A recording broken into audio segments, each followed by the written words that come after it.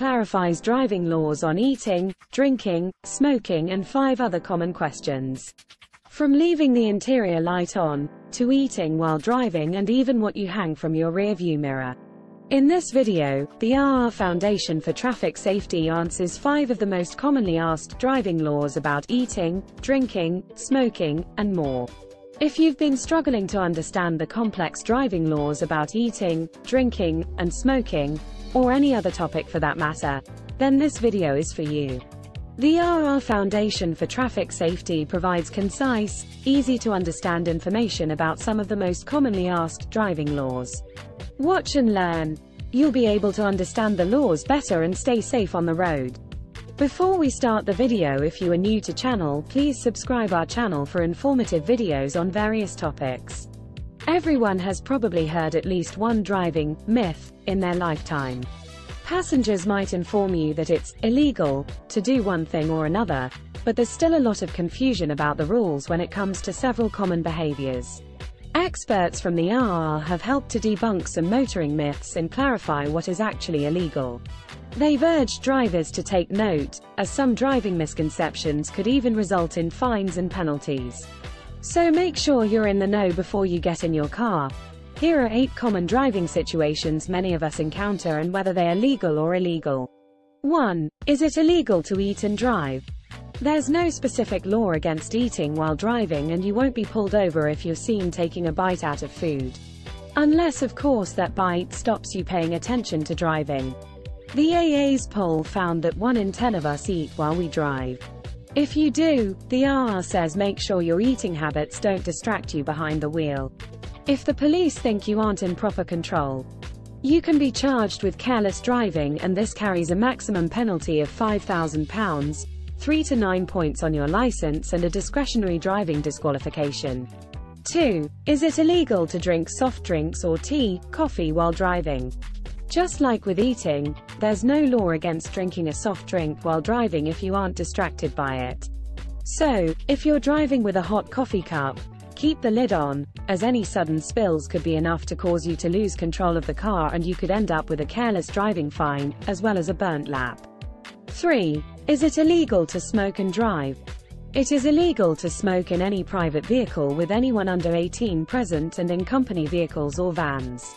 If you use your own private vehicle for business, occasionally you're allowed to smoke in it. But if the car has been given to you by your work for the purpose of work, you can't. It's not against the law to smoke in the car in any other circumstances. But the Highway Code specifically lists smoking as a distraction that can land you with a careless driving charge. 4. Can I drive 10% over the speed limit without breaking the law? The RR experts say, in theory, you break the law if you drive even 1 mile per hour over the speed limit. But you won't get a ticket because speedometers aren't always 100% accurate, so police allow for this. Plus, it's not safe to drive with your eyes glued to the speedo. RR President Edmund King advises that it's better to keep your eyes on the road. The National Police Chiefs Council recommends only giving a speeding ticket if you top the limit by 10% plus 2. So that would mean driving 35 miles per hour in a 30 miles per hour zone. However, this is up to individual police officers to decide, so there's no guarantee they'll let you off. The best way to make sure you don't get caught by a police officer or speed camera is to drive carefully and try to stick to the limit. 5. Is it illegal to drive in certain types of shoes, like heels, sliders, boots, or even barefoot? When choosing which shoes you drive in, you need to be able to operate the pedals safely without your footwear, or lack of, making it difficult.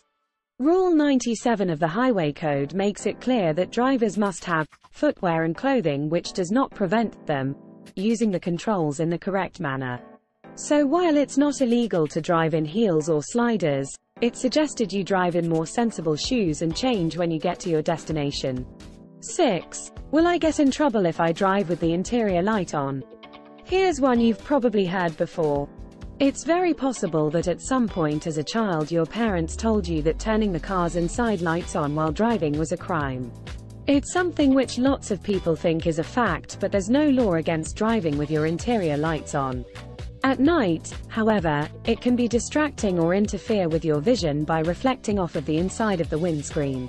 If you're pulled over and it's decided that your light was a probable cause in any bad driving, you can expect to get a careless driving charge.